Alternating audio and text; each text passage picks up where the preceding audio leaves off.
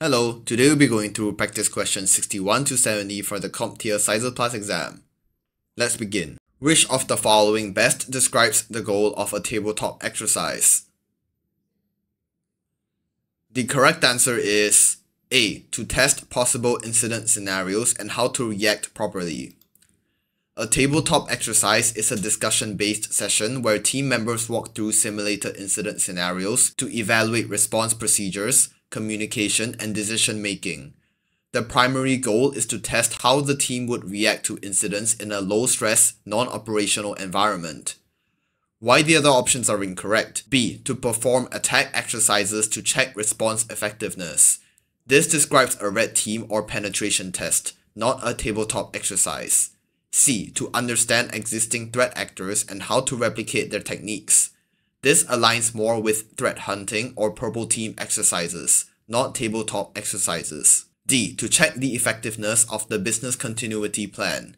Business continuity may be included, but incident response is the core focus of tabletop exercises. BCP testing typically involves full-scale disaster recovery drills, not tabletop reviews.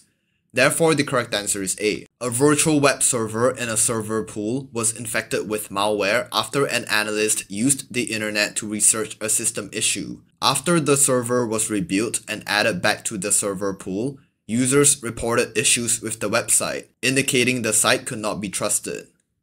Which of the following is the most likely cause of the server issue? The correct answer is D. The digital certificate on the web server was self-signed. When a self-signed certificate is used, web browsers will show warnings like "Site not trusted" or "Your connection is not private," because the certificate is not issued by a trusted CA. This is the most likely reason users are seeing trust issues after the server was rebuilt.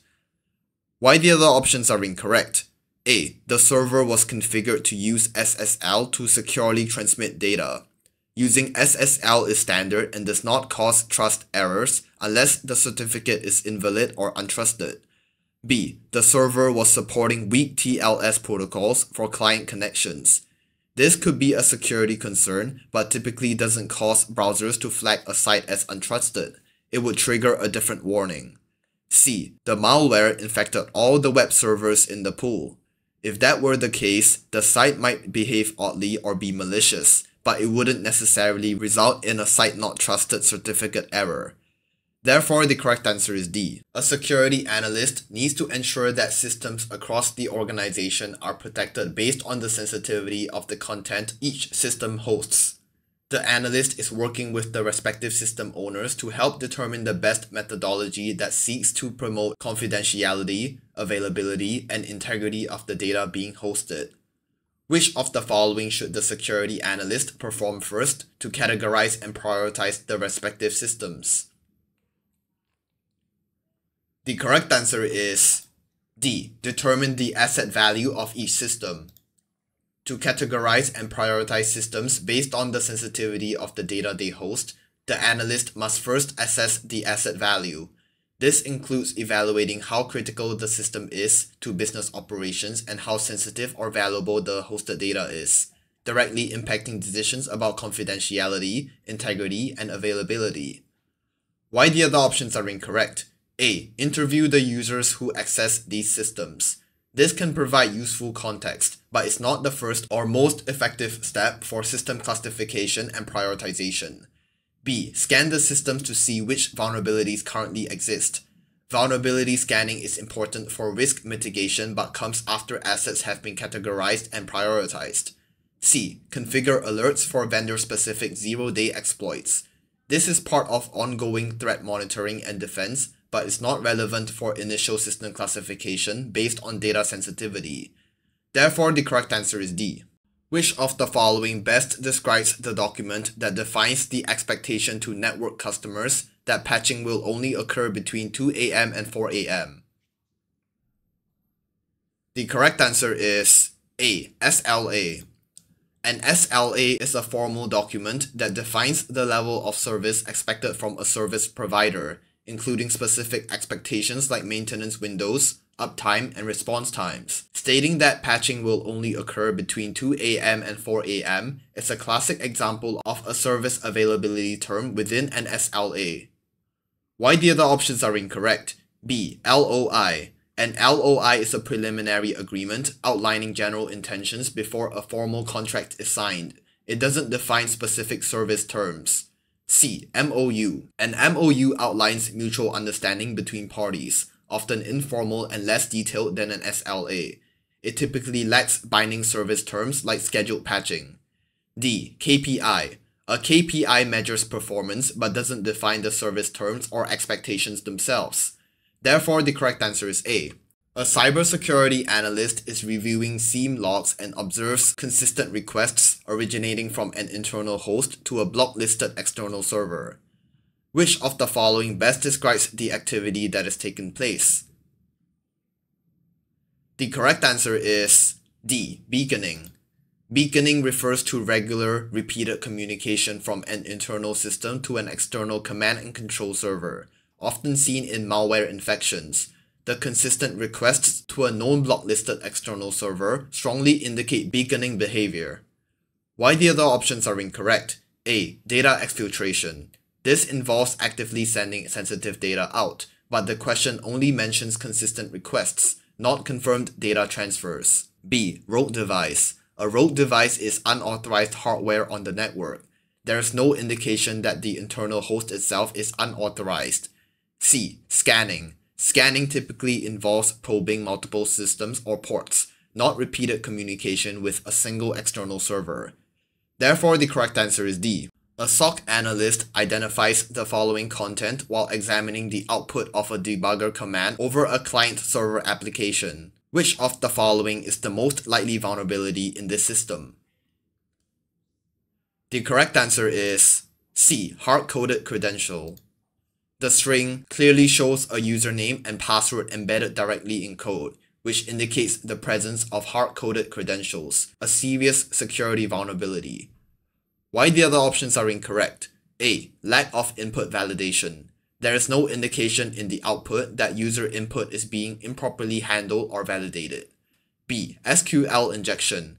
SQL injection involves injecting malicious SQL commands into input fields or queries. This is a static function call, not an SQL query. D. Buffer overflow. Buffer overflows involve memory overrun due to improperly handled input lengths. There is no evidence of such behavior in this code snippet. Therefore, the correct answer is C. A managed security service provider is having difficulty retaining talent due to an increasing workload caused by a client doubling the number of devices connected to the network. Which of the following would best aid in decreasing the workload without increasing staff? The correct answer is C. SOAR.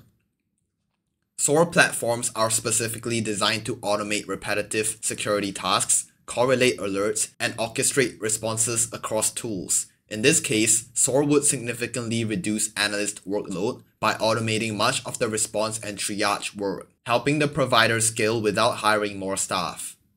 Why the other options are incorrect? A. SIEM. SIEM collects and analyzes log data but typically generates a high volume of alerts and still requires manual triage unless integrated with SOAR. B. XDR. XDR improves visibility across multiple security layers and tools, but focuses on detection and correlation, not full automation of workflows. D. EDR. EDR focuses on detecting and responding to endpoint threats, not on broad automation or orchestration across the environment. It's more useful for deep endpoint visibility than reducing general workload. Therefore, the correct answer is C. An employee is suspected of misusing a company-issued laptop. The employee has been suspended pending an investigation by human resources. Which of the following is the best step to preserve evidence? The correct answer is D. Make a forensic image of the device and create a SHA-1 hash. Creating a forensic image preserves the exact state of the device without altering the original data. The SHA-1 hash, or preferably SHA-256 today, ensures the integrity of the image can be verified, making it admissible and reliable as evidence during an investigation. Why the other options are incorrect? A. Disable the user's network account and access to web resources. This prevents further misuse but does not preserve the current state of the evidence. B. Make a copy of the files as a backup on the server. Copying files could miss hidden or deleted data and alters file timestamps, potentially contaminating evidence. C. Place a legal hold on the device and the user's network share. This is a necessary legal action, but does not technically preserve the data in its current state for forensic analysis. Therefore, the correct answer is D. An analyst receives threat intelligence regarding potential attacks from an actor with seemingly unlimited time and resources. Which of the following best describes the threat actor attributed to the malicious activity? The correct answer is C. Nation-state. A nation-state threat actor typically has virtually unlimited time, funding, and resources to conduct long-term, targeted cyber operations. These actors are often highly sophisticated and pursue strategic goals, such as espionage or infrastructure disruption. Why the other options are incorrect? A. Insider threat. An insider may have privileged access but generally lacks the extensive resources and time associated with a nation-state actor. B. Ransomware group. These are usually financially motivated cybercriminals looking for quick profit, not long-term espionage or strategic disruption. D. Organized crime. Organized crime groups are skilled and well-funded, but not to the level of state-sponsored actors in terms of resources, persistence, and geopolitical motivations. Therefore, the correct answer is C. A systems analyst is limiting user access to system configuration keys and values in a Windows environment. Which of the following describes where the analyst can find these configuration items? The correct answer is D. Registry. In a Windows environment, system configuration keys and values, such as user settings, system policies, and application preferences, are stored in the Windows registry. The analyst would limit access by modifying registry permissions. Why the other options are incorrect? A. config.ini. This is a generic configuration file used by specific applications, not a central store for system-wide configuration. B. ntds.dit. This is the Active Directory database file used on domain controllers, not a general-purpose system configuration store. C. mbr. The mbr is used for bootstrapping the OS and partition info. It does not store system configuration keys or values. Therefore, the correct answer is D. We have come to the end of today's video. If you liked the video, please make sure to like and subscribe. Goodbye.